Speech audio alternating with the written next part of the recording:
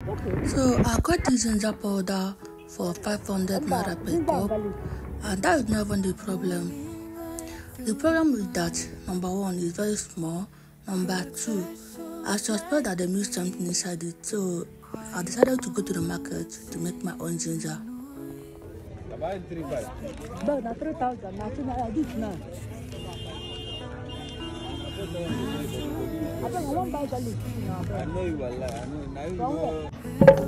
So this is the ginger I got for 3,500. So let me process it into ginger powder right from my kitchen. So you pour water inside your ginger. So you need to wash it very well until there's no dirt remaining on it. So you get.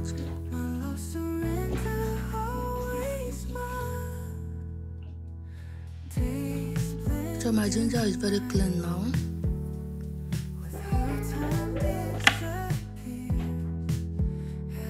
So this is time for you to cut it. Please cut it as tiny as you can, okay?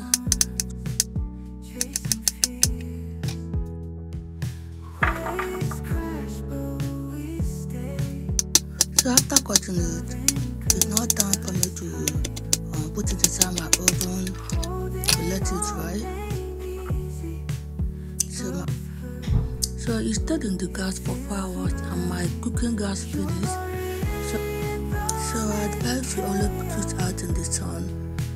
So I might stay for 4 days under the sun. So this is time for me to blend everything. So let me know if it's worth it.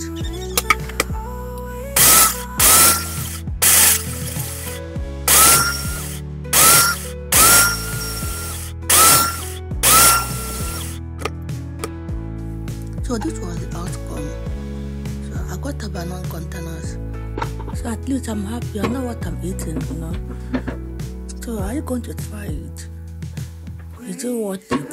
So let me know in the comment section if you are going to try it or not. Do take care of yourself and have a nice day.